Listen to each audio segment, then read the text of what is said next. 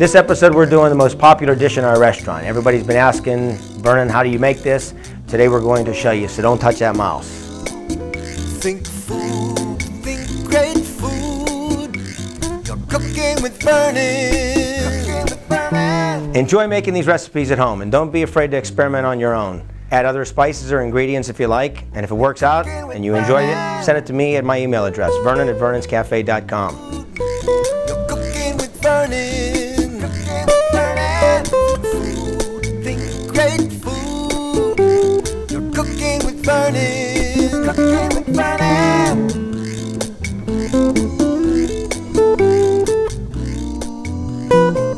Hi there, welcome back.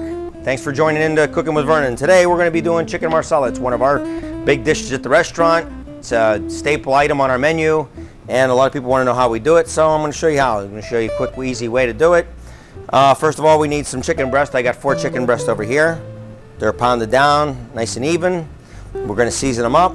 Nice skillet, get some olive oil going, some mushrooms, and I'm going to show you how to make this real quick. Here we go. Got our chicken breasts. We're going to season them up with a little bit of salt and pepper. Put them in a little bit of flour.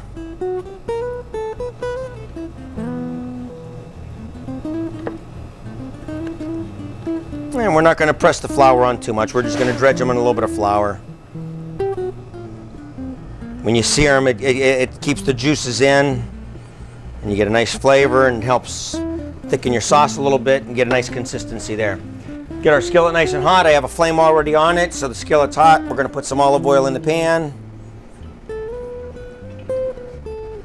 Now you can do this for 4. If you got a family of 4 or 6 or 8 or whatever it is, we're going to do 4 breasts in a 12-inch skillet. If you're going to do it for more people, do 4 breasts, take them out, do 4 more, do them in separate batches when you do it. You can set the chicken on the side on a plate.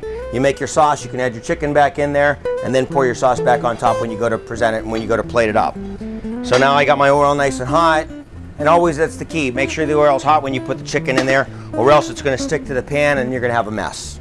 And we don't want that. We want to make it easy for you. And of course, the easier way is to come to our restaurant and we can do it there for you, and you can sit down and relax and enjoy it and let me do all the work.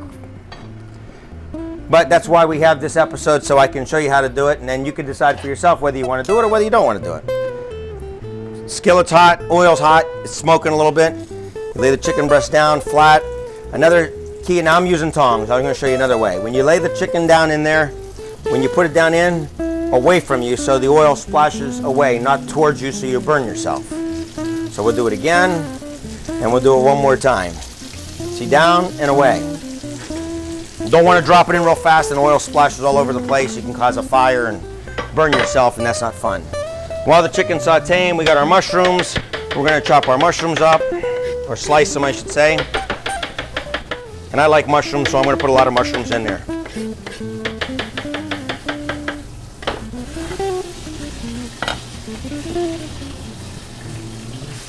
Now you want the chicken brown on both sides, so it's browning real good right now. We're going to flip it over. You get a nice golden color. Come on, bring the camera over here. Let's take a look at it. Come on, let me show you. See that color? That's a nice gold color right there, okay? Now you want to cook that a little bit more before you add anything else to it. You want to make sure your chicken's done, so I usually say about 2 to 3 minutes on each side. After you add your wine and you saute it a little bit more, maybe another minute or so, and I know it's going to be done for you. So now we're going to add our garlic. For every 2 breasts, I say a clove of garlic's good. If you don't want a lot of garlic, you just put a little bit, and that's fine too. We put our scallions in there. I'm going to add my mushrooms. And then we'll get to our favorite part, the flame. I got my Marsala wine sitting off to the side here. You want your mushrooms to absorb some of that oil. And the mushrooms, one thing about mushrooms, it'll take on almost any flavor that you're doing. Being it's going to be Marsala and garlic and that, it's going to take on that flavor. If it's sauce, it'll take on that sauce flavor. And it does soak up all the oil, but don't worry about it. Let it soak the oil up, because now your chicken breasts are sauteing, and that juice that's coming out is going right into your mushrooms. Now we'll add our wine. And I like a good sweet Marsala wine when you do it. We get a nice flame.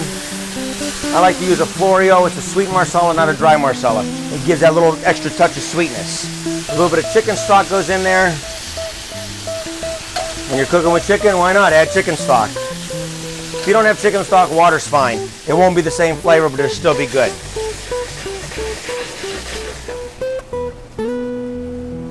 We'll add a little bit of parsley to it.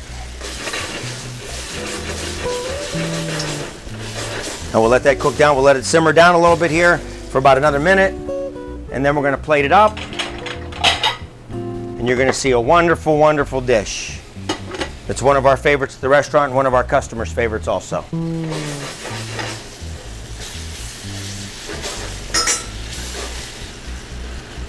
Now I think our chicken's just about done. We're going to lay it on a plate like that.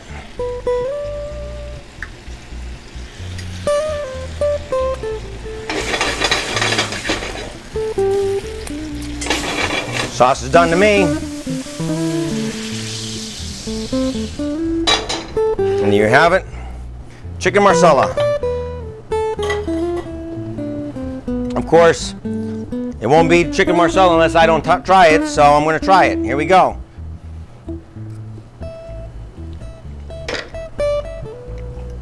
You know what? That's so good. You guys got to try it too. Well, we got a hand going for it. Here we go. Thanks for tuning in.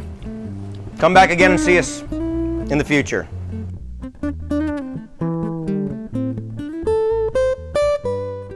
Hello, my name is Dennis. I'm the sommelier for Vernon's Cafe.